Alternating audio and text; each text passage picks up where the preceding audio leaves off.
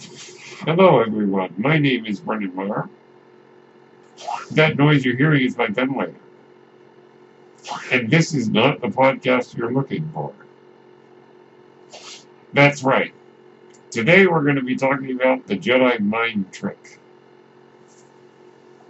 Today is Friday, or at least when I'm recording this. And Fridays are reserved for discussing Force powers. So let's talk about one of the most famous, the Jedi mind trick. Now, when we think of the Jedi mind trick, the first thing that comes to mind is Obi-Wan Kenobi. Mind tricking the stormtroopers in Star Wars. Now, these aren't the droids you're looking for. That was a terrible impression of Alec Guinness, by the way. And Luke said to Obi-Wan after that, he says, "How did we get past those troops? I thought we were dead." And Obi-Wan says, "The Force can have a strong influence on the weak-minded." Bit of an insult to the stormtroopers, but hey. They were able to get past the stormtroopers by Obi-Wan basically implanting a suggestion in their minds via the Force. That's kind of what Force mind trick is. In a way, it's almost like Inception, where they're trying to plant the idea in someone's head. So, Obi-Wan saying these aren't the droids you're looking for. He can go about his business. Planting those ideas in the minds of the stormtroopers, and it tricks them into going along with it. Now, we have seen this used several times in the Star Wars films. Of course, most famously with Obi-Wan and the stormtroopers. But we've also seen it used, or at least attempted to be used, by Luke Skywalker when he attempts to use it on Jabba the Hutt. Now, he successfully uses it on Bib Fortuna. Saying, "I must be allowed to speak." And Bib saying, "He must be allowed to speak." And then Jabba's like, "You weak-minded fool, he's using an old Jedi mind trick." And Luke says to him, "You'll bring Captain Solo and Wookiee to me." Or whatever he says. I don't remember exactly. I hope my quote is correct. And Jabba's like, ho, ho, ho, "Your mind powers don't work on me, boy." That's basically what he says. So, we know that certain species, or characters at least, are more resistant to it. Now, it would seem that modern Star Wars canon suggests that Hutts and Toydarians are either immune or highly resistant as a racial trait. Though I'm inclined to believe the possibility that Jabba he knows enough, he's been around long enough to train his mind to be resistant to such things. So we see that in Return of the Jedi, and then of course in the prequels, where Qui-Gon seems to not really care about being a bit roguish in getting his way by using the mind trick quite often, as you notice in the movie. He basically mind tricks Boss Nass into allowing them to leave and giving them a transport. You could argue, based on his gesture, that he might be mind tricking Boss Nass further into allowing Jar Jar Binks to go with them. Later, of course, he uses it, or attempts to use it, on Watto. To which Watto says, what do you think you are, some kind of Jedi waving your hand like that? I'm a Targaryen. Mind tricks don't work on me. Apparently, that's my Italian Watto impression. I don't know. Yet again, more bad impressions from page turners they were not. That's what you came to hear, I'm sure. And of course, that doesn't work. Only money. So yet again, either Watto is just trained his mind, or Toydarians are resistant to mind tricks. And then, of course, in Attack of the Clones, it is used when Obi-Wan convinces the guy at the bar, whose name, in the canon, is Ivan Slizbagano. Yes, you heard that right. That's his name. When he tries to sell Obi-Wan death sticks. And Obi-Wan's like, you don't want to sell me death sticks.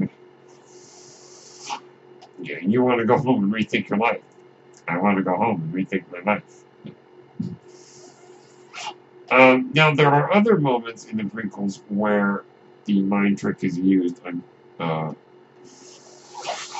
I am drawing a blank at the moment in some of the more other instances. I should say, probably some of the more forgettable instances.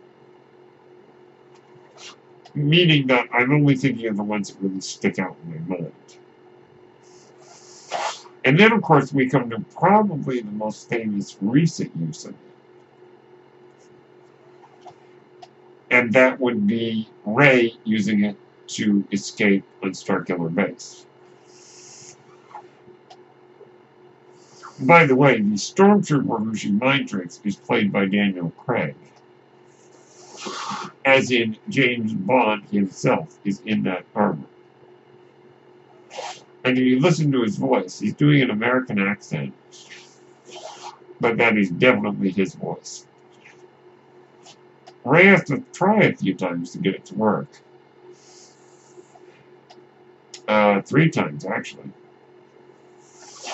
Now, let me just detour really quick. The question of how was she able to do that?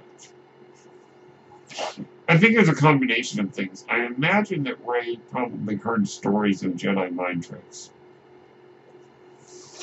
But putting that aside, the dyad with Kylo Ren, I think the scene where he probes into her mind and she fights back is kind of like the key that unlocks a door.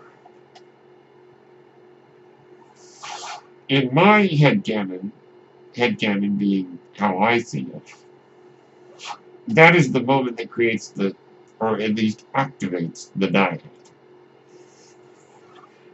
Because apparently it was prophesied that there would be a dyad. But that's the one that activates it.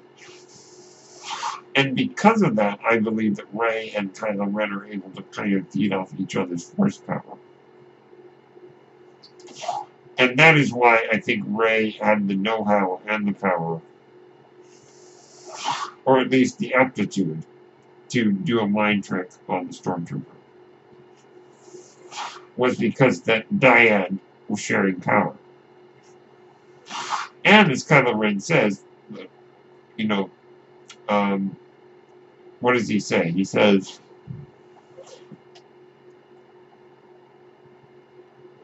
something to the effect of, she's going to become more powerful with each passing moment.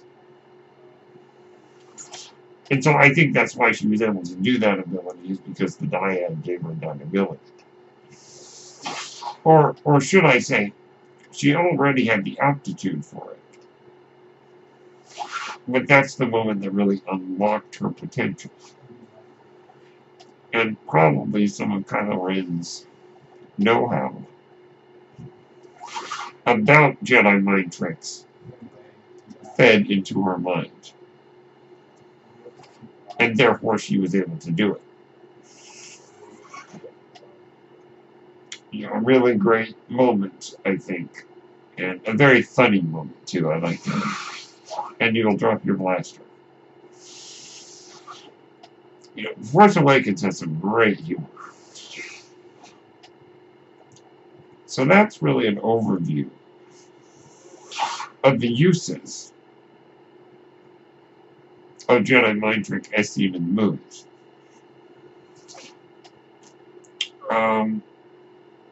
I will be back in just a moment after we take a break, and I'll talk about my feelings about this very iconic Force power. See you in a minute. Hello there, this is Brennan Marr, host of Page Turners They Were Not, a Star Wars podcast. And I'm here to tell you about Anchor. Anchor is the best way to make a podcast. Why is that? Well, first off, it's free. Yes, you heard me right. Anchor is free. Anchor has all the tools you need to make a podcast from your phone or your computer.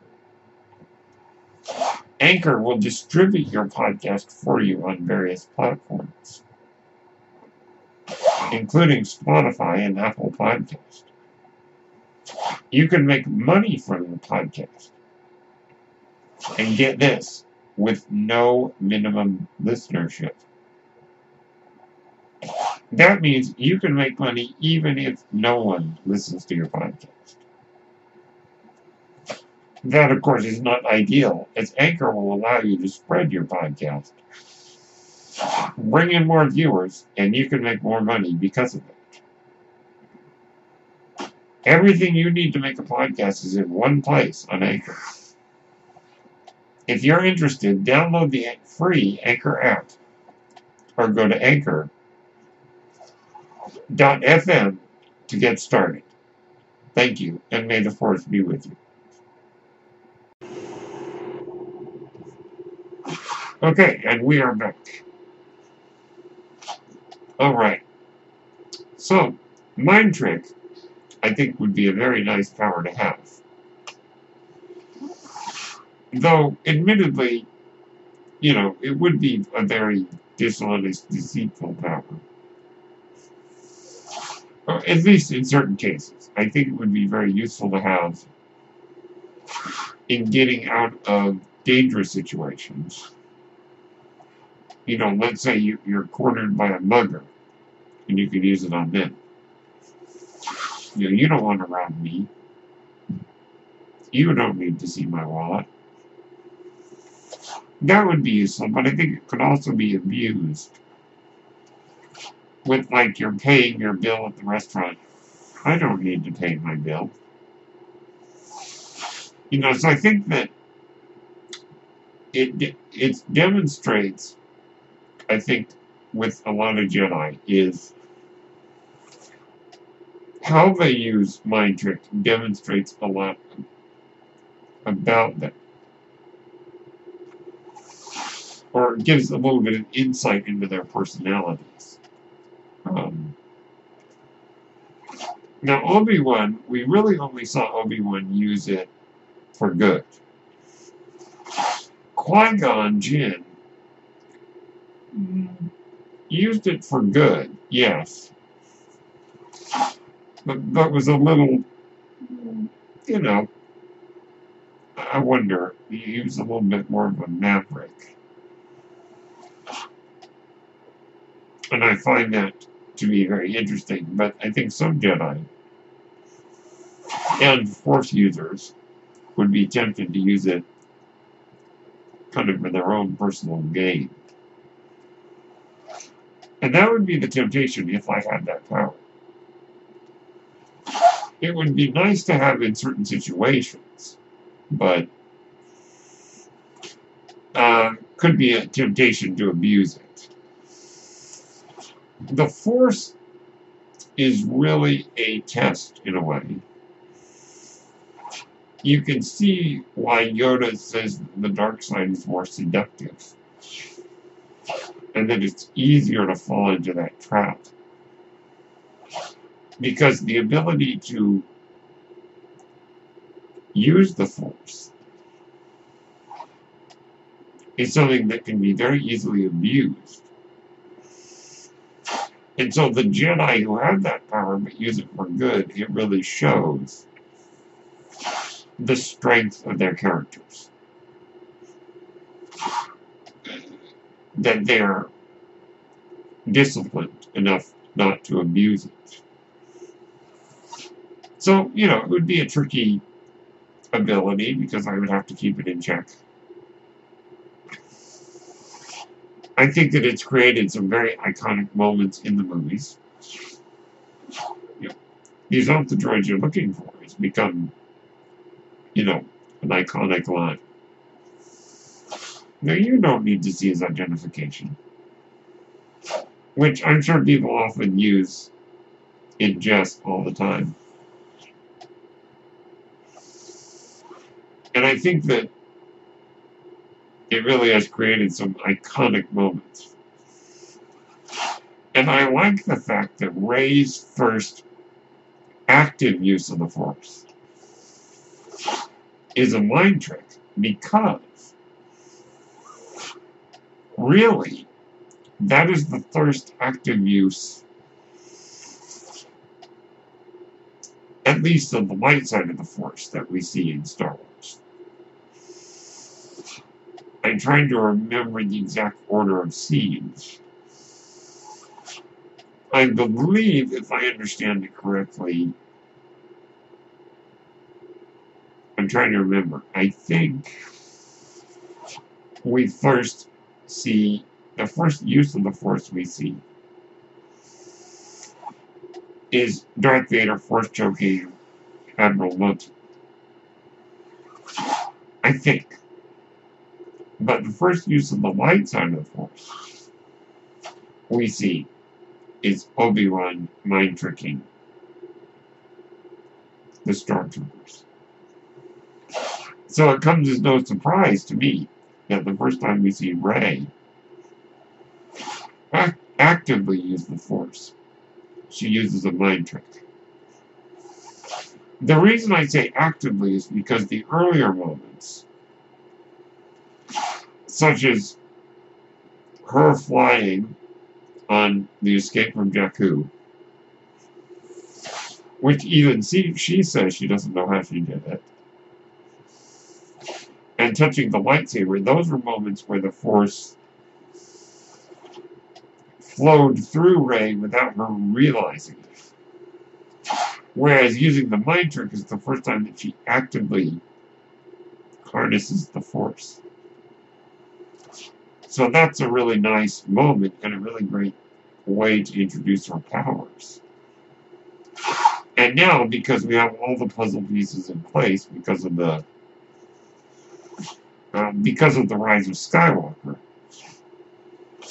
we now kind of, or at least in my mind, understand how she knew how to do that. A very unique, very interesting Force power. I remember using it in some of the Jedi Knight or Mysteries of the Sith games. You may recall, or Jedi Outcast, where you can actually use that on people. Mind trick someone to open a door for you, or something like that. Yet again, it would be a power that could be easily abused. And so I would, if I had it, would have to be very careful. But it would be very tempting, but it would be nice to use in a dangerous situation. And just for fun, but it would be very easily tempting to use it for bad. For my own personal gain, to be selfish. So all in all, a very interesting Force power. Great use of it in the movies. Great food for thought about how we could use it in real life. And, of course, became sort of Obi-Wan Kenobi's signature move. So those are my thoughts on the Force power of mind trick. Let me know what you think about this power. Would you like to have it? How would you use it? Let me know. My name is Brendan Marr. That noise you're hearing is my ventilator, and thank you for tuning in to Page Turners They Were Not, my Star Wars podcast. May the Force be with you.